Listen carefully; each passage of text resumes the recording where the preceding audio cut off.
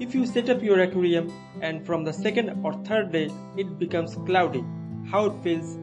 Actually, it happens to all, so don't worry about it much.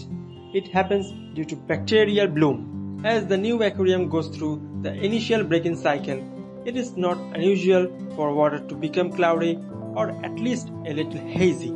It will take several weeks to several months to establish bacterial colonies that can clear waste from the water.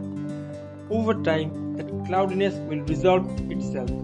Decaying plants or excess food that remains uneaten can also cause the bacterial bloom, and it causes milky water. To get more this type of video, click the subscribe button now.